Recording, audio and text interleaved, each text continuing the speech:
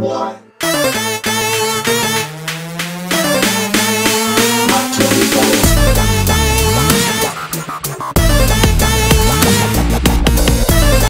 back to Engineering Physics PH8151 Arrear coaching series, and we have been discussing the questions from unit number 1, properties of matter, and this lecture we are going to discuss the third question. Let's see the question. What is a cantilever?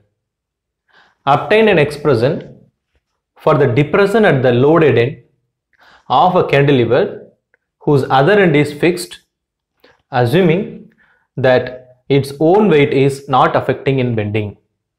So this is the question. So first, what is the cantilever? Cantilever is a horizontal rod whose one end is fixed, other end is loaded. So that is cantilever.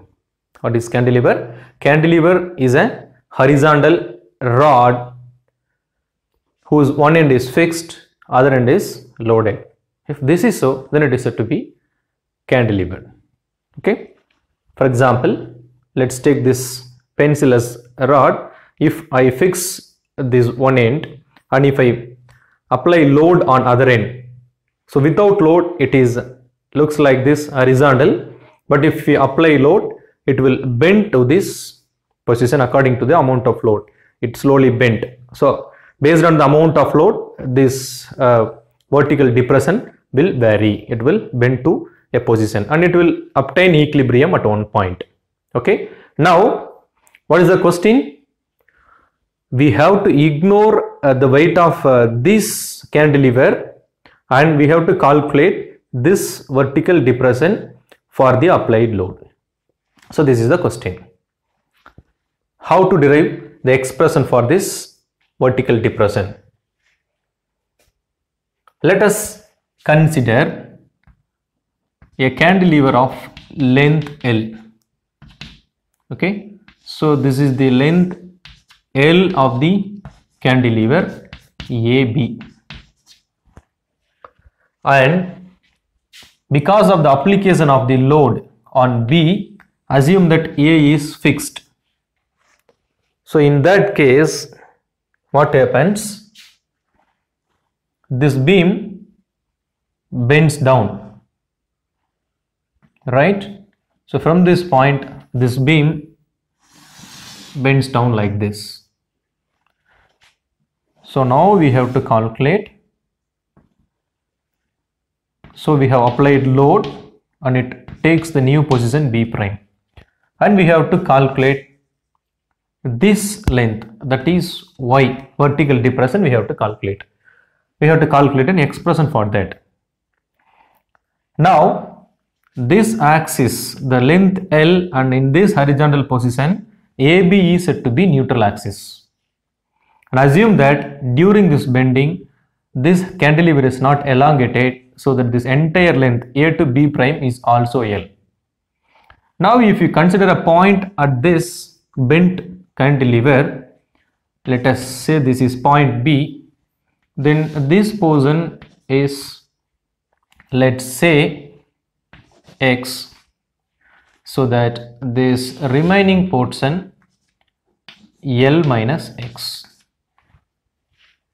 So for the application of force, there exists an external bending moment, and because of this external bending moment, this material will experience an internal force that is called internal bending moment, that will experience at the point B, at the point P. Alright. So at equilibrium, these external bending moment and internal bending moment are equal. We can write an expression for that. At equilibrium, we can write the external bending moment, that is equal to force multiplied by distance. Here at point A we are experiencing this, so that WL minus X. But why we are writing W in the place of force? What is the equation for force? F is equal to ma. If we replace here, a mass is applied. If you replace this acceleration with acceleration due to gravity, then this is nothing but weight. It's a force actually. So the W is equal to mg, and this W is here, and L minus X. So what is the equivalent internal bending moment?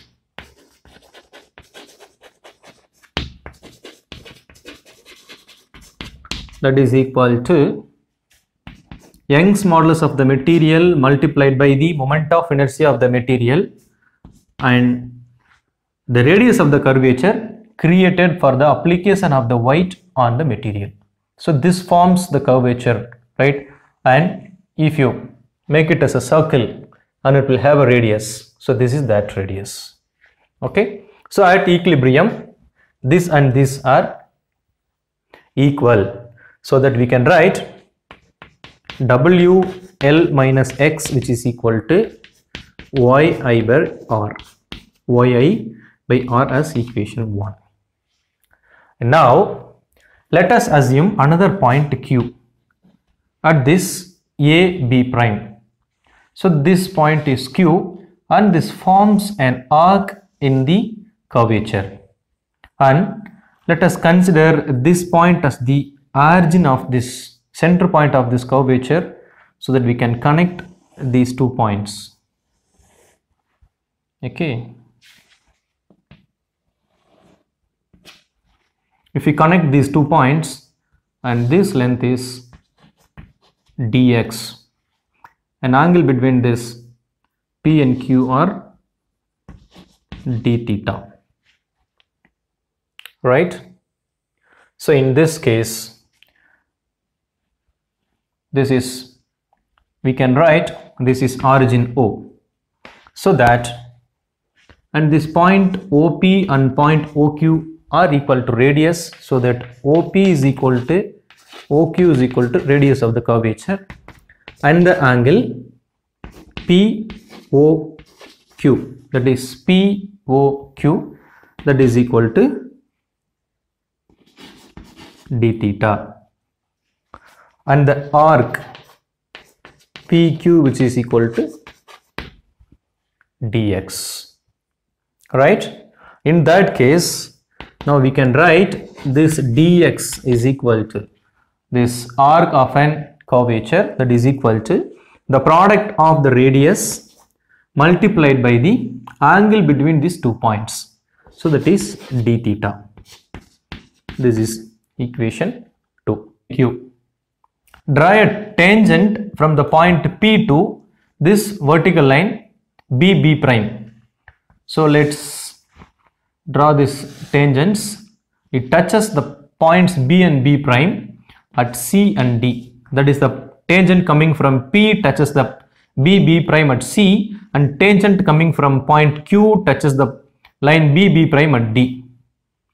Now this angle also we define d theta, and this length is dy. And now with the same argument we can write dy is equal to, what we can write, dy is equal to L minus X d theta we can write. So we assume that this distance and this distance are same, so that L minus X, and this is the angle d theta. So this is equation 3. Now we can write the ratio between equation 2 and 3, that will yield us dx by dy, which is equal to r d theta by L minus X d theta. So d theta will goes out. The remaining is r by L minus X, that is equal to dx by dy. And if we rewrite this equation for r, we will have minus X dx by dy. This is equation 4. Now you can see the r is present in equation 1. Here also there is an r. Now substitute this equation 4 into equation 1, right? So equation 4 into equation 1, that will give us WL minus x, which is equal to yi by r.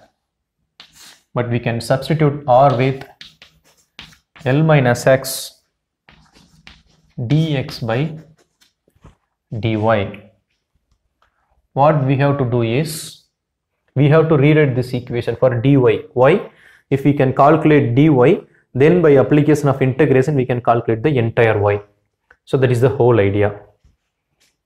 So entire y is nothing but this length. So that now we have to rewrite this equation for dy. For that purpose, we can write this equation. Let us bring this L minus x left side, so it becomes W L minus x the squared is equal to yi by dx by dy. Further, this we can invert so that it becomes W L minus x square, which is equal to yi dy by dx. Now this further we can write dy, which is equal to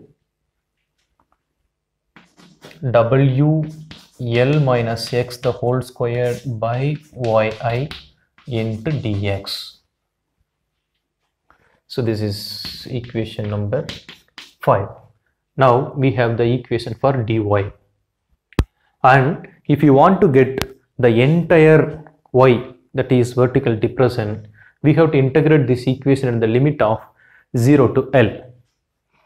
So that for y, let us integrate this equation for 0 to L into dy. In this side, W by yi becomes common.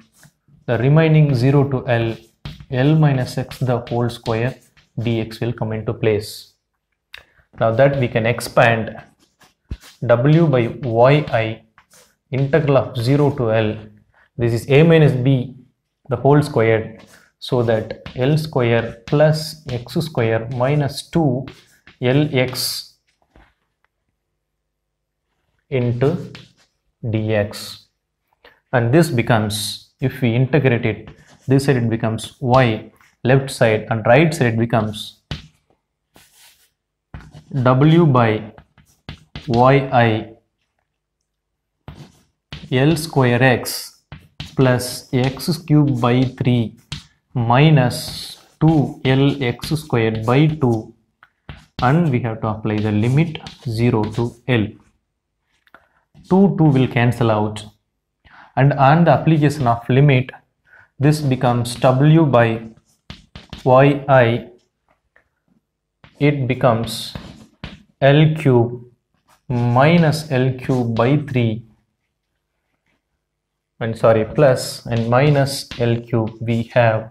So L cube will cancel out, and now this y becomes, y is equal to W L cube by 3 capital yi. So this is the expression for the vertical depression of the cantilever. Now here W is weight, L is the length of the cantilever, and y is the moment of inertia,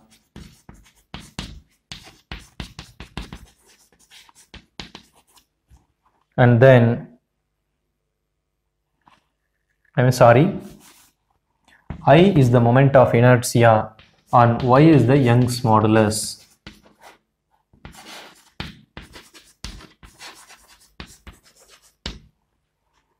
Right? So this y is equal to WL cube 3yi is the vertical depression of the cantilever. So let me recollect the methods. First, we have defined what is cantilever. Cantilever is a perpendicular beam which is fixed at one end and loaded at another end, because of which it created a bending. Right? So this is the setup, and once it is bent, there exists an external bending moment that causes bend, so that there exists an internal bending moment. So we have to write the expression for external bending moment, internal bending moment. At equilibrium point, external bending moment is equal to internal bending moment, so that we have written, and we have considered a point P at this bend. So this bend we consider it as a curvature of a circle, so that we have defined these terms, and we have considered 2 points P and Q. These 2 points forms an arc of the curvature in the circle. Then this is dx, and we have calculated this dx with this d theta and radius, and similarly we have also extend this tangent to the vertical line, and from that we have calculated dy. So we have calculated the dx by dy, that give us the expression for r, that is the radius of the curvature, which is present in this equation 1, and we have substituted that r here, and we have rewritten this equation for dy. Once we know the dy, we can integrate it to get y. So here we have written the expression for dy, then we have integrated in the length 0 to L. Why? Because this small depression is for the small dx in this entire length, so that we have integrated over 0 to L. And after this mathematical calculations and after the application of the limit, we will end up this y is equal to WL cube by 3yi. This is the expression for the vertical depression of the cantilever.